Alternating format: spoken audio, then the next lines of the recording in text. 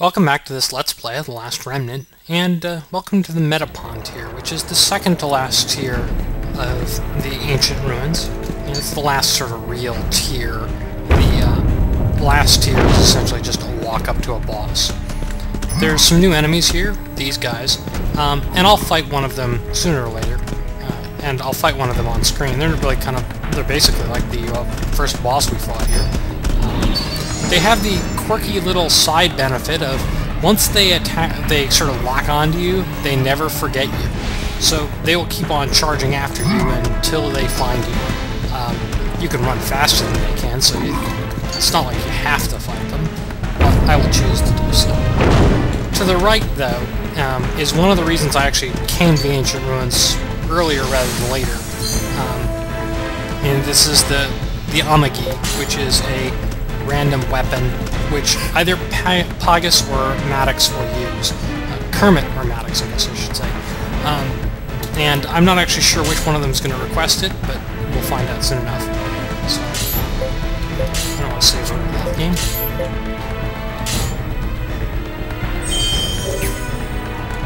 I'm going to try fighting one of these. I guess I could have actually engaged it more gracefully than that, but...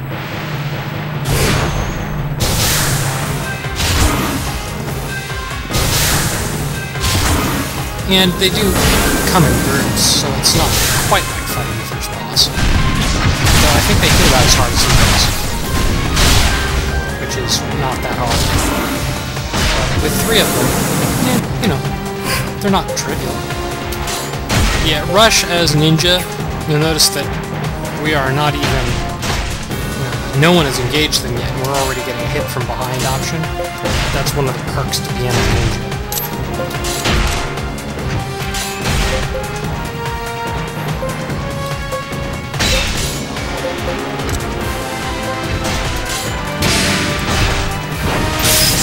Somebody actually has to be in front of them for you to attack them from behind.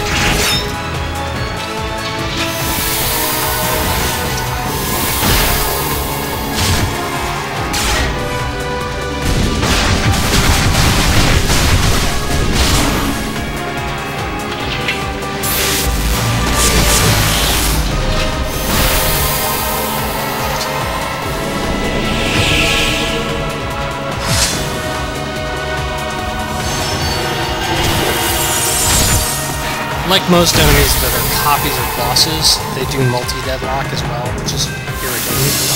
That's what it is.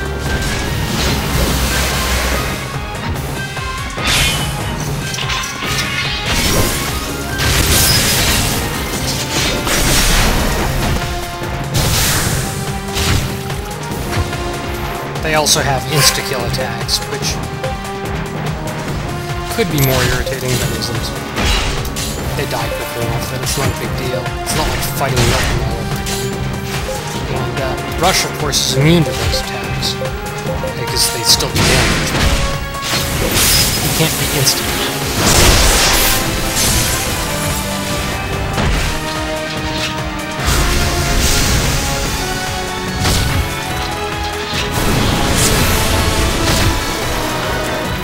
I don't know. Let's try this.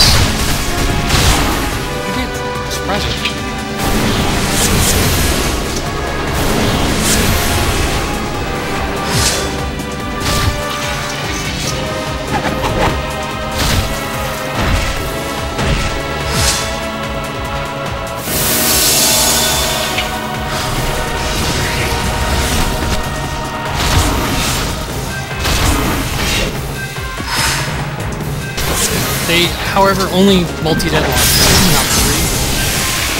Doesn't make a big difference, but...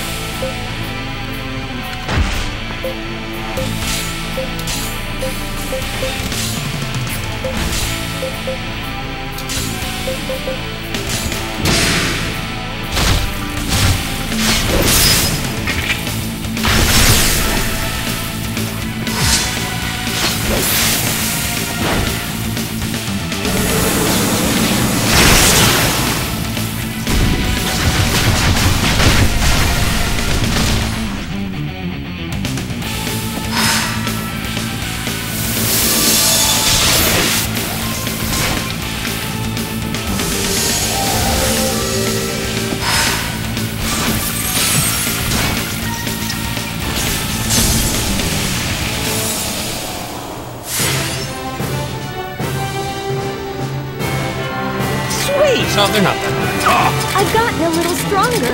I hope I've grown stronger than before. New flavors of awesome! And they drop, these Colossus skulls are a magazine drop. But they do drop, Jin's coin is another, one of those rare, well, they're not actually all that rare, but very commonly used late game crafting items, and so there's a lot of people fighting over them in the end. But anyway, I will go back and clean up all of those enemies that we ran into and be right back. Alright, a couple of groups of Ankh boulders and a couple of greater demons later, we're back, and that should sort of clear the path for where we're going. The two sides of the Metopon tier are essentially identical. They're just flips of each other. So if you're looking at the maps, they can actually be somewhat disorienting. But there are maps available on GameFAQs or on the wiki. They're not perfect, but they get the job done.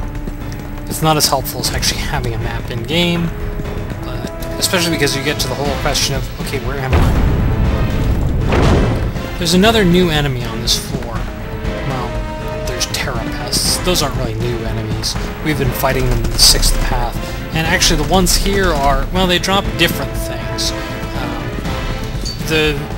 There's one object, I think it's like inverted Terrapest bar, which only drops in the 6th path. It's sort of annoying because you run into them here and there's not, they don't drop the main thing you need.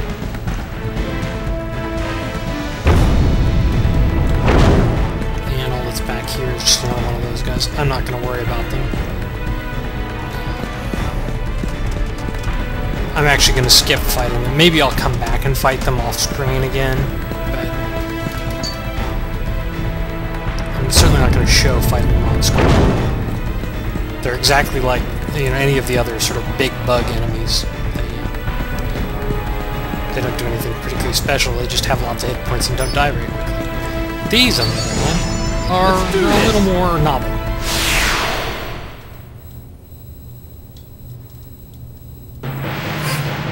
This is, well, I say these, but it's actually, this is another rare monster type. They're not as bad as the observers.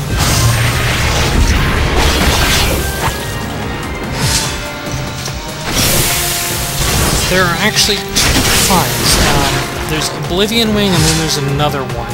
One of them is actually unique and one of them is just, you know, an enemy. I'll have to look it up. Yeah, there's also a Terror Wing. It only spawns on the other side.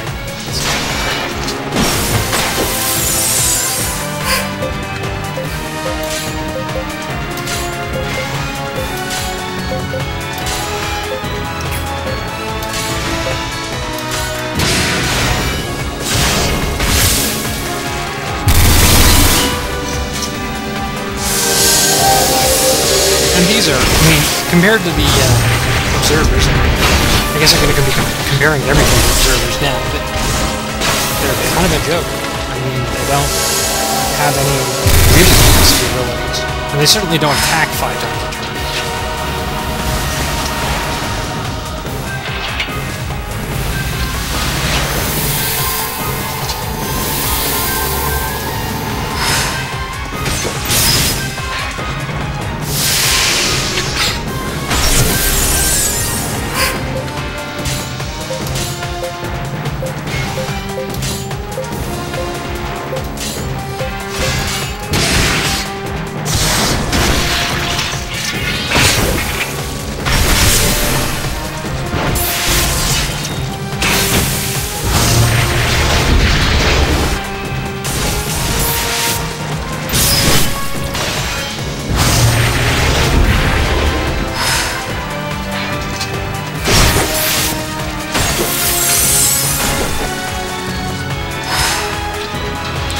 Basically just harpies with lots of hit points.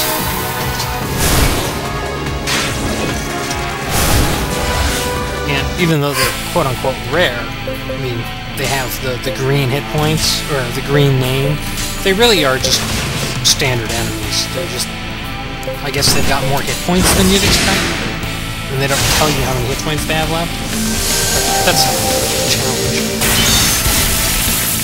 It's dead or it's not dead. That's really all you need to know.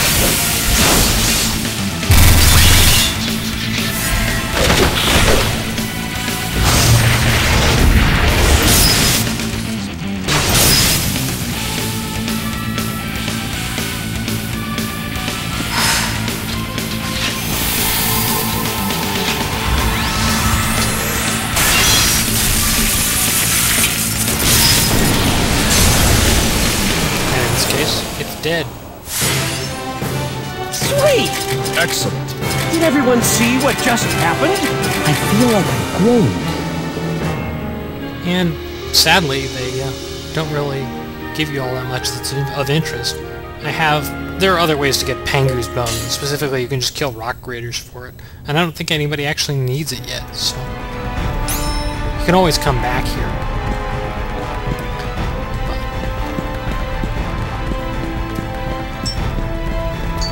This is the door to the northern side.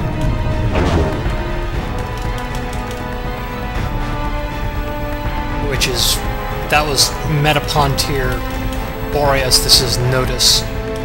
And there are actually two treasure chests on this side, one of which is directly in front of us.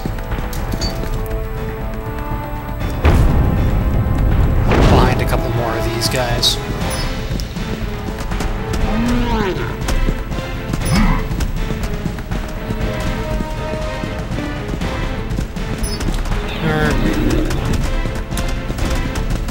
It's hard to tell where you are on this map, unfortunately. So, I'll come back and clean these guys up later. There are two chests here, one of which has some components in it, and the other has the key to the next tier. Yeah, you guys are really getting on my nerves. Mostly right now I'm just looking for a landmark. Okay, well there's a landmark. This is... Right. Okay. This is the end teleport, and I guess I'm gonna have to fight these guys, and I'll do that. Well, I cleaned up a lot of those monsters, but I'm still kind of lost, unfortunately. I think I know where I am. This teleporter here leads on to the next tier, so we don't need to go there just yet. We're actually kind of running out of time for this episode. I want to at least get something done, other than just wander around randomly. But I think I know where I'm going. I think. I cleared out all the enemies that were around here. We're up to battle rank 55 now. Rush still hasn't learned his Snowblind, the weapon art for Nightbloom, which sort of bothers me. I'm turning off all of his two-weapon stuff just so he focuses on using just the one weapon.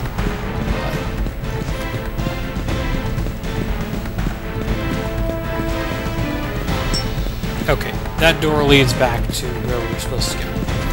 So it is, in fact, directly in front of us, but the place where we're trying to go is behind that demon there, behind that wall. And, well, there's a wall in the way. So we're going to grab the other chest that's here before heading onward.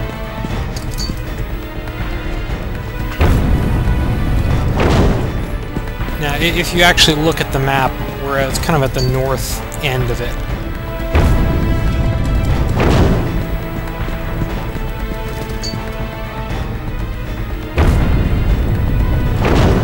And there's some Glaciolobulus here, who, again, drop different things than they do in other places. But we fought them, or something similar to them. I'll clear all that off screen. This is the first chest. Again, if you find it in a chest, it goes to everybody. They don't have to split it between people. The Goddess Wristlet is by far the biggest hit point bonus of an item in the game. It's also got some nice other benefits. And the Valiant Eardrop is the best earring in the game. But, you know, those aren't real huge deals, but they're nice to have. And frankly, more hit points is almost becoming not useful. Anyway, I'm going to end this episode here. Next time we'll finish with Metopon tier and head down to the last level. See you then!